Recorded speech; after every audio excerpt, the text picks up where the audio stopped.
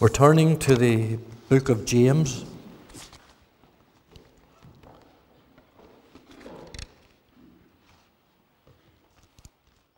And chapter 5.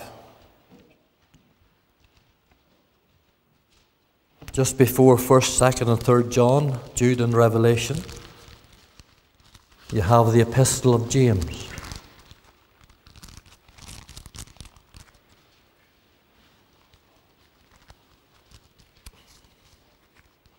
We're reading from chapter 5 and verse 7, please. Let us read these verses carefully and let the Lord minister to our hearts.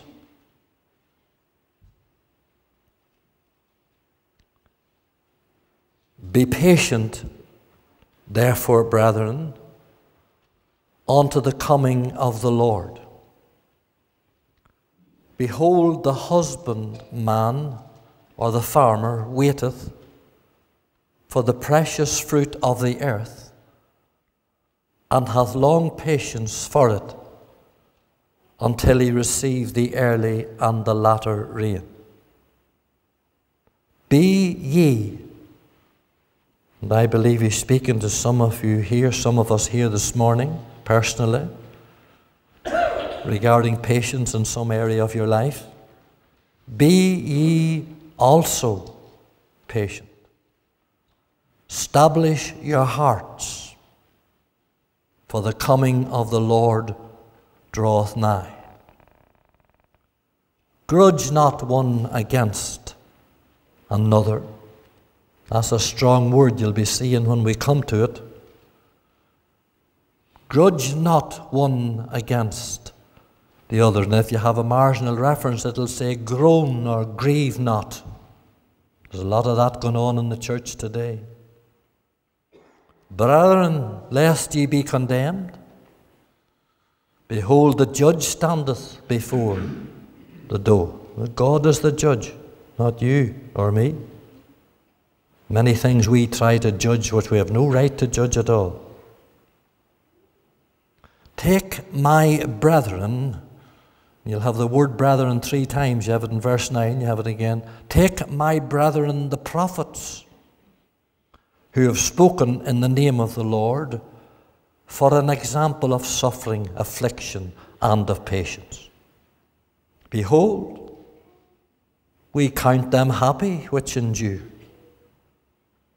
Ye have heard of the patience of Job, and have seen the end of the Lord, that the Lord is very pitiful and of tender mercy. There's nowhere else in the Word of God that you get this phrase here. The Lord is very pitiful and of tender mercy. I only wish we were as tender as the Lord. I wish I was. Wish that I was as tender-hearted as the Lord. But above all things, my brethren, swear not neither by heaven, neither by the earth, neither by any other oath, but let your yea be yea, and your nay, nay, lest ye fall into condemnation. Is any among you afflicted? Let him pray. Is any merry? Let him sing psalms. Is any sick among you? Let him call for the elders of the church, and let them pray over him, anointing him with oil in the name of the Lord. And the prayer of the faith shall save the sick, and the Lord shall raise him up. And if he have committed sins, they shall be forgiven him. And we'll end the reading there. And the Lord will bless to us the public reading of his word. Whenever I was in the CID department of Strand Road in the mid-70s, there was a detective superintendent there by the name of David H. McNeil. He just had to look at you, and that was enough. He used to come to the front door of the CID office, and facing him would have been 9 or 10 men and maybe 3 women working at desks. And he'd come to the door, and the stillness, I can even feel, I was thinking about it the other day, I can feel the stillness that came over that office where men were fooling and capering about at all sorts of things. And the stillness came over it. And then he'd raise his hand and he'd do this. He never called you by your name. He never called you by your rank.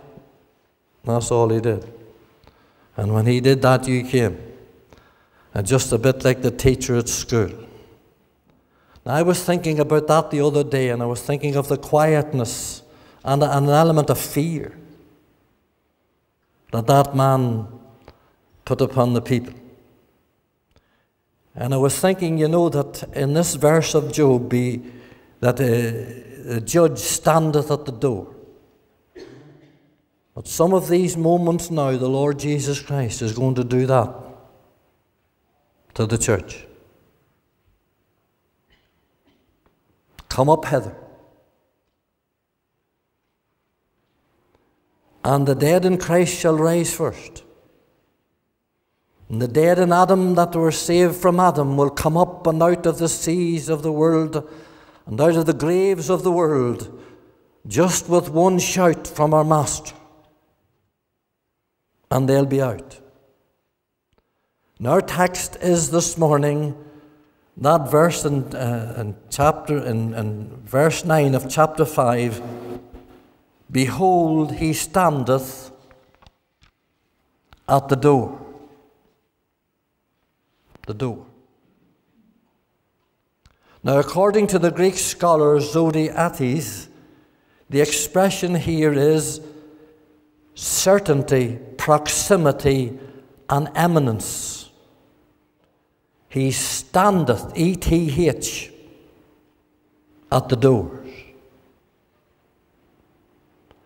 And my friend, he's standing at the door of heaven this morning. And he's about to beckon his people home, out of this cursed world that gets worse by the hour. Now, 6 times in verses 7 to 12, the word patience, endurance, long-suffering in different forms is referred to. So patience being the operative word, what are we expected to be patient with? When you take a passage of Scripture like this and you take out that word patience and long-suffering and as it connotates right through the verses, the Holy Spirit is telling us now there's things that you've got to be patient with. And you and I this morning have many things in our life, and I know in my life that we need to be patient with. Because so often we lift our hand and we make a move and we say a word and we wreck things. And we have plenty of Scripture for that sort of thing. Even Moses and Peter. Men who moved when they shouldn't have moved. And men who spoke when they shouldn't have spoken. And we're all in need this morning of patience of one sort of another. But here, James, this practical servant of the Lord, doesn't leave us in the dark. He tells us here that there's things that we need to be patient with, and the first one is in verse 7. Keep your Bible open and look at the Word of God, because if God's going to speak to you, He'll have to speak to you through His Word. Be patient, therefore, brethren, unto the coming of the Lord. Behold, the husbandman or the farmer waiteth for the precious fruit of the earth. So the first thing that we have got to be patient with here, according to James, is with the seed. We have to wait for the precious fruit of the earth. This precious seed. The grapes and the corn was what the nation needed. Physically, materially, they couldn't live unless there was a crop. So whenever the seed was sown, it was precious seed. And we know that from Psalm 126. You've often read those verses. He that goeth forth bearing precious seed. He that goeth forth weeping, bearing precious seed. Now, for a long time I could never understand what Jesus was getting at there when he talked about the sower weeping as he sowed the seed. And I'll tell you why. Because the seed that he was sown was the only seed that he had, and that's why it was precious. And as he sowed that seed, he could see his wife, and he could see his family, and he could see the winter, and he could see the storms. And he's praying as he sows it, if it doesn't take grip, if it doesn't take ground, there's going to be nothing for them. So he's scattering the precious seed, weeping. And he has to wait for the return. And the farmer and the husbandman had to wait and watch for the early rain in October and the latter rain in late April and May.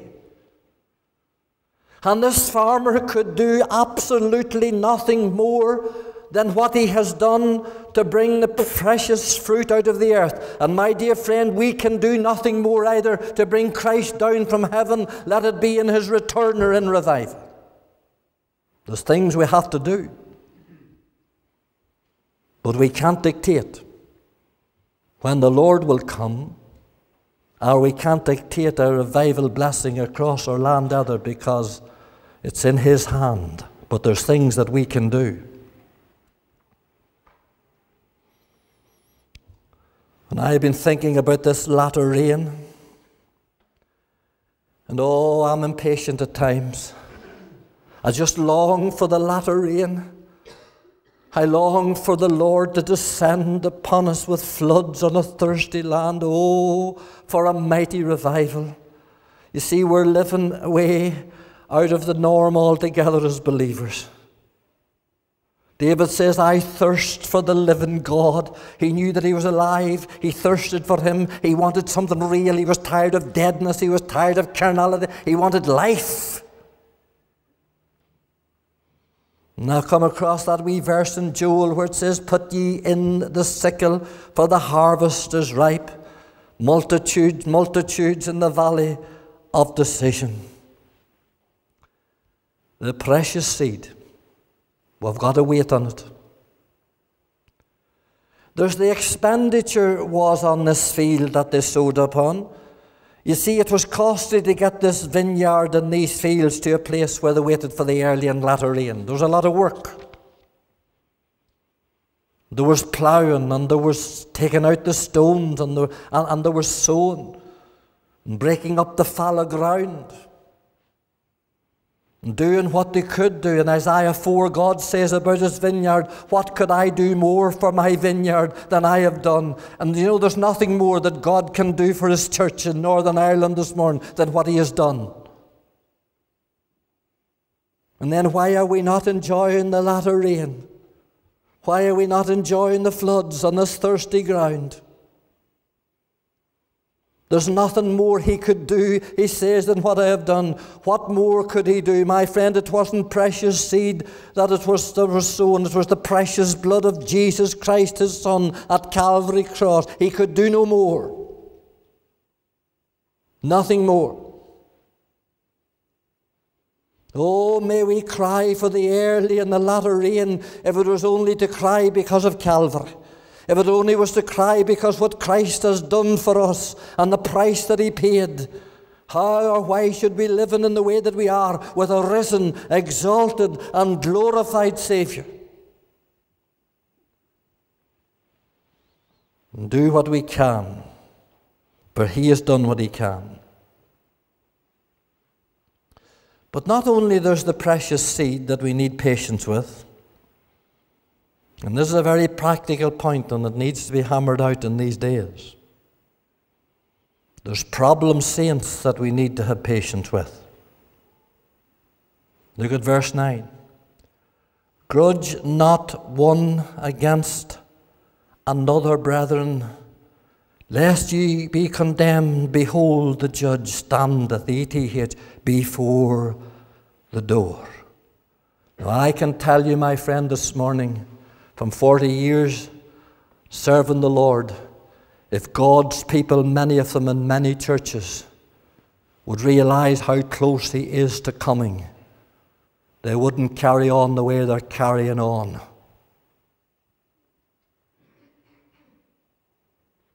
You see what it says? Grudge not, grieve not, moan not, groan not. That's a powerful word.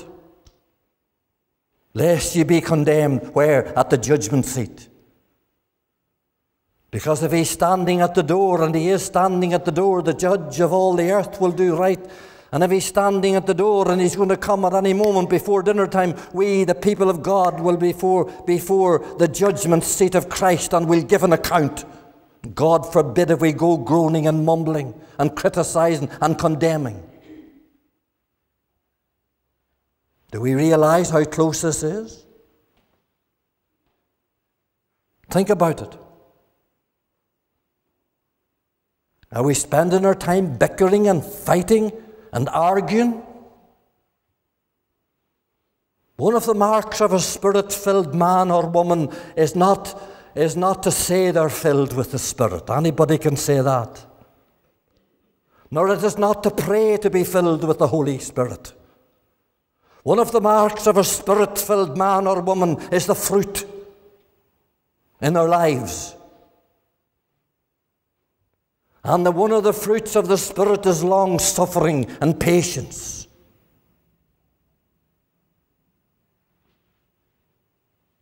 And if a man or woman's filled with the Holy Ghost, they'll not be criticizing, and they'll not be condemning, and they'll not be tearing their brothers and their sisters apart.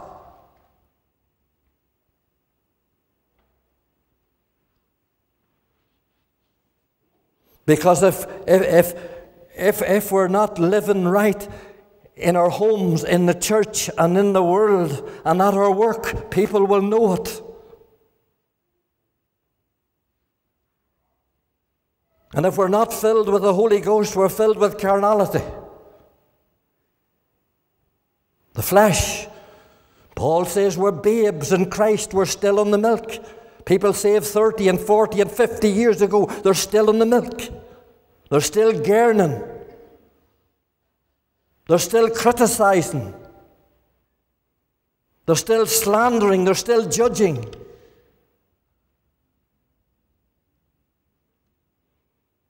How we can try one another's patience. I know that. And I know that there's things go on around us that try our patience. But how do we handle it? Just because someone in the fellowship doesn't see eye to eye with our views, or they come in with a different version, or come in with a different dress, or come in with a different doctrine, it doesn't say that we go about moaning and complaining to them or to others. There's channels.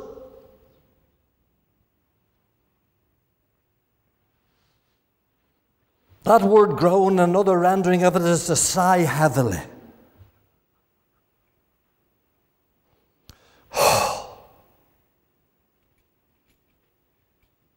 Feel like doing that at times? If we believe that the judge is standing at the door and he has his hand on it and he's ready to swing it open, we'd get our eyes off many of the things, my friend, that we have our eyes on, and we'd get them on to perishing souls and backslidden souls. I'm sick. You know, I used to hate the term Northern Ireland Christianity, but I don't hate it any longer. And I want to make it perfectly clear. Because there's a brand of Christianity in Northern Ireland, and it's all ritual and it's all tradition. And if you don't dot an I or cross a T with somebody else, they're away. It was said in the meeting the other night, a quote I never heard and a quote that I cherish. It was said the other night, we need not be afraid of change as long as we change not the truth. You see, we get on our wee hobby horses, for instance, with versions. Well, I want to say this, that every version that's out doesn't change the truth. Some of them do. And you know very well where I stand on versions. I use the King James. I hope to always will use it. I think it's the best that we have. And I've always said that, and I've never changed on that. But that doesn't say that some of the other versions are not good too. Because there are some versions that change the truth, and I would have nothing to do with them. But there's some versions that complement the truth. There's no use in getting onto a wee hobby horse just because we don't know what we're talking about. Isn't it amazing how we will fight and how we will squabble over things, and yet they're lying on the street drunk on Saturday night. My friend, this is reality. I heard of a man not so long ago who was a backslider and he was drunk. And his mother said to him, if you die the way you are, you'll go to hell. And he said, if I went to your church, that's just what they'd say to him. And they'd look down their nose at him. Where's our priorities, my friend? One of the Puritans said, a critical spirit is not a working spirit. And if you have a critical spirit against any brother or sister in this building, then you cannot be working and evangelizing in the school.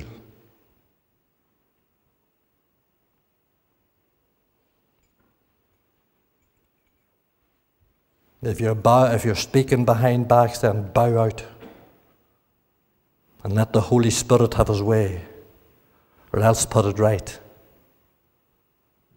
We have enough to do to look after ourselves than to be policing the countryside.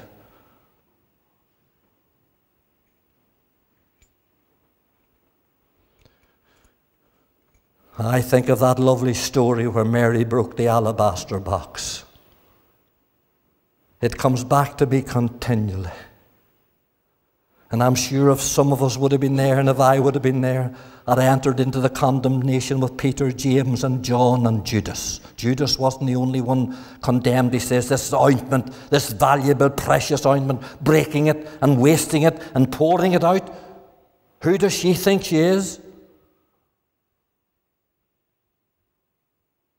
And it says they all rose in indignation against Mary, and that alabaster box, the cost of it was more than a man's wages for a year. She had gathered it up. It was all that she had. She kept it for that day. She wanted to show her love and her worship to the Lord, and she wasn't allowed to do it by Peter, by James, by John.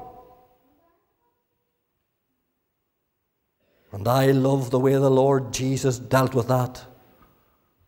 Because like a flash, he turned on the whole crowd and he said, let her alone. Let her alone. She has done what she could. Man, you'd have thought John would have come out on her side, wouldn't you? And when Jesus says, let them alone, you let them alone.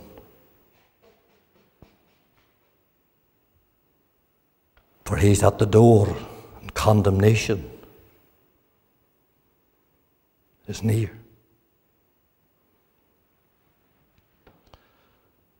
We need patience with the precious seed. We need patience with problem saints.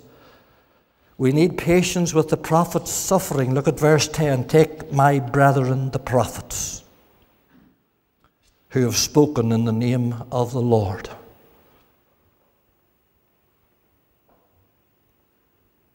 For an example of suffering, affliction, and of patience.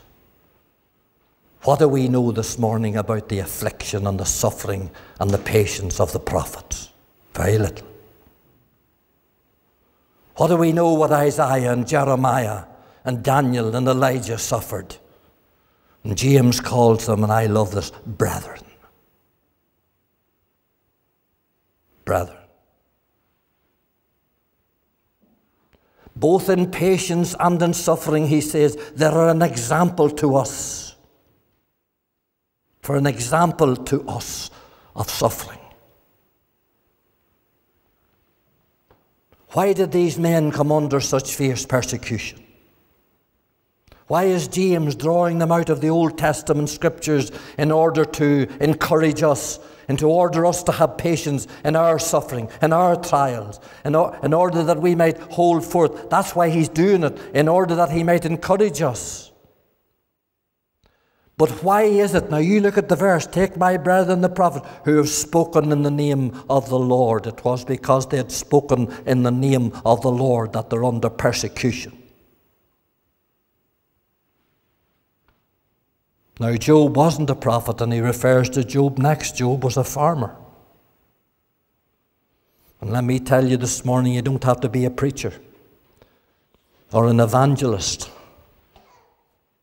or a prophet to come under the wrath and condemnation of men that hate you. You can just be as much afflicted this morning in your work.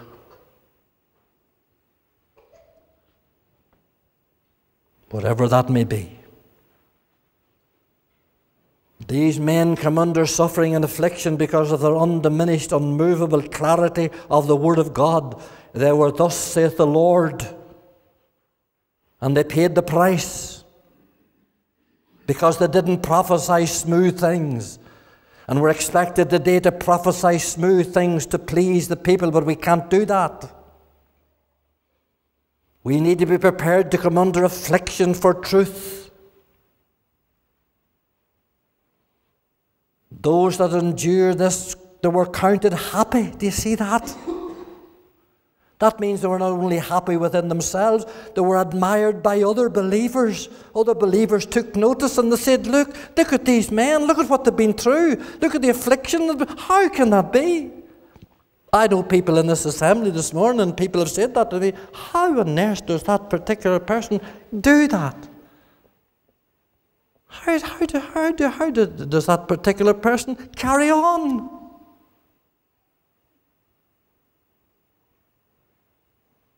You see, we just because everything's doesn't say because everything's happy and everything's good that that's the only time that we should be enjoying life. No, the psalmist says, I will trust him in mercy and in judgment. When the mercies are falling upon us, when all's well, when everything's great, when everything's powerful, and everything's going well with us, and all's great, we can sing, aye, but in judgment. Then look at verse 11. Behold, we count them happy which endure. Ye have heard of the patience of Job, and have seen the end of the Lord. I love this quote from one of the Puritans, Manton. He says this, the beginning is the devil's, and the end is the Lord's. I'll tell you, the beginning with Job was the devil because he had to get permission. 7 sons, 3 daughters, 11,000 head. Boils from his feet to his crown of his, in the ashes. Potsherd, the beginning was the devil, but the end was the Lord's. My dear friend, whatever affliction you're going through this morning, whatever trials hitting you this morning, and whatever the devil's doing to you this morning, remember this, the end is the Lord's. And he'll have the last word. Look at that phrase, very pitiful. That the Lord is very pitiful and of tender mercy. I can't explain that because I can get nobody to explain what it means. It means full of compassion and sympathy and large-heartedness. I tell you, for a long time, Job didn't see any compassion, any sympathy, or any love. Oh, there was a period in his life when the dark cloud surrounded him and there was no breaking through. And even the counselors that come and lied to him, forgers of lies, and that told him lies. And his friends had forsaken him, his family had forsaken him, his wife had forsaken him. He says, I'm holding on just by the skin of my teeth. My bones are sticking out through my skin.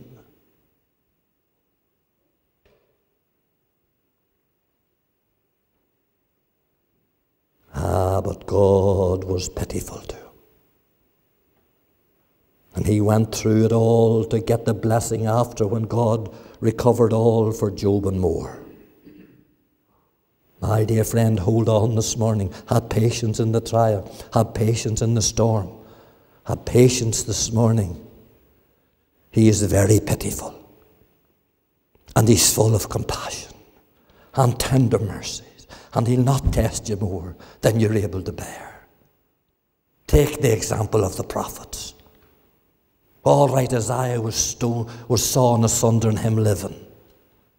All right, Jeremiah was cast into the pit and didn't see much. But they were happy. They were happy. Because they knew they were in the will of God. Briefly now, precious seed, problem saints, prophets suffering. See the profane speech in verse 12. But above all things, my brethren, swear not either by heaven, neither by the earth. Now there's a phrase at the beginning of this verse that makes us cock our ears. Do you hear what he says? But above all things. So this is very important. Of all the things that he has said before, above them all, he says, swear not, either by heaven or by earth. Now some people have very foolishly taken that as far as the courts of law is concerned. And I've sworn oaths hundreds of times in the courts of law, and it never troubled me, because that's not what this is speaking about. This has nothing to do with judicial things. But it says above all things, so it must be serious. What he is saying here is, on the eve of the Lord's return, be careful with your tongue and your words, because we know that James is a book about the tongue.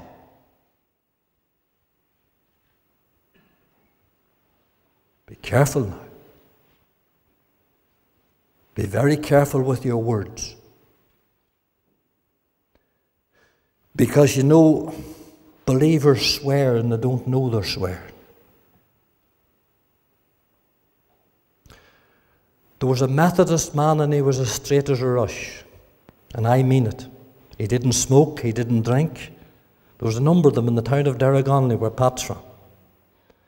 They never smoked, they never drank. They went to the church twice on Sunday. They were exemplary in business. They were honourable men. The three of them used to walk on Sunday afternoon, go for a walk. I don't know whether they were saved or not, because I'm not their judge. But one of them two of them had shops in Derragonley, and one of them had a bicycle shop, and they used to call this man Jinx. And I often wondered as a boy, he was only referred to that. Now, why he got that name was he employed a young fella at 14 to work in the shop, and every time something happened, the boy shouted out, Jesus. And the man says to me, you don't be saying that word in here. You say Jinx. It might sound funny. But was there any difference? Is there any difference in saying, oh Jove, or oh Jehovah?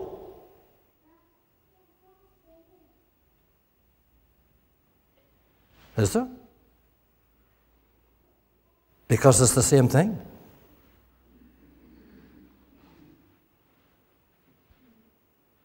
Is there any difference in saying, oh gosh, or oh God?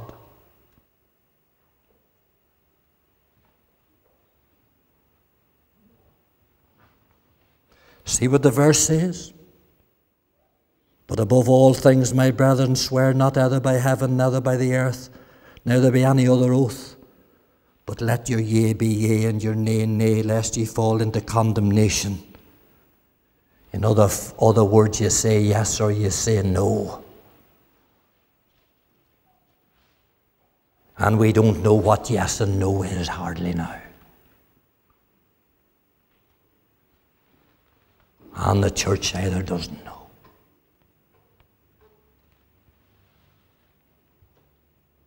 Lord expects us to answer questions.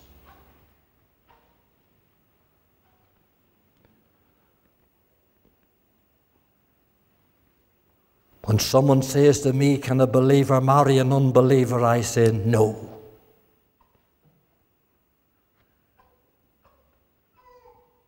According to the Word. Do you marry same-sex partners? No. You just need the two-letter word. Do you believe that divorcees, that you can marry divorcees? No.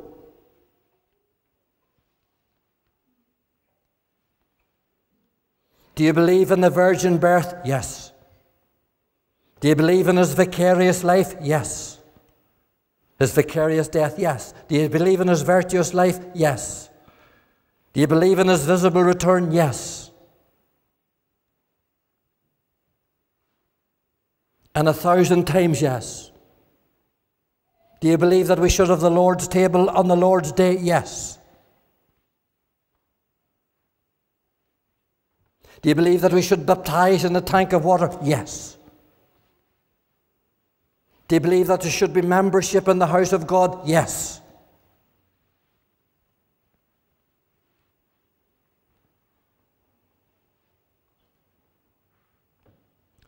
Today we are just like the world, and we're just like the politicians. We call evil good and good evil. Now I want to finish with this as we close now this morning. Verse 13.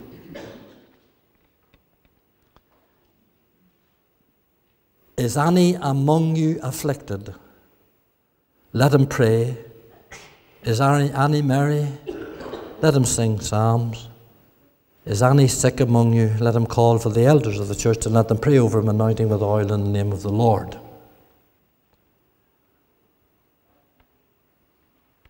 There's one commentary on that verse that I want to quote to you. And here's what he says. And it's simple. Because the Lord is at the door and he's coming soon, whether we're suffering, whether we're sad, or whether we're sick, we've got to keep praising and praying and rejoicing. Is any among you afflicted? Do you feel afflicted this morning? Are you suffering this morning? Are you sad? Are you downhearted this morning over some recent thing that has happened to you? Are you sick? Are you sick this morning in body? Put them all together. You're suffering, you're sad, and you're sick. What are you supposed to be doing on the eve of the Lord's return? Praising and praying. I tell you, that'll cover it all. If you get into the prayer meeting tonight and start praising and start praying, you'll lose your sight of others that annoy you and things that expend your patience. You'll lose sight of them and you'll get taken up with the Lord, and so we all will. Do you know there's a lovely wee thought here too? It comes from Plummer, one of the Greek students, and he says this: is any among you afflicted? Let him pray. Is any merry? Let him sing psalms. And he is in there. That singing's accompanied with a musical instrument. He says, is singing the psalms accompanied with a musical instrument. I tell you, if we could get a couple of musical instruments and we could get into the spirit of prayer and praise, a lot of our suffering and our sadness and our sickness might go out to the window. Behold, James says, he's at the door. The judge. He will do what is right. May God have mercy on me. Let him judge others. May God have mercy on me, for I've got to stand before him. So we've got to be patient with the seed and with the saints and in the suffering, and with the speech, and with the singing. Amen.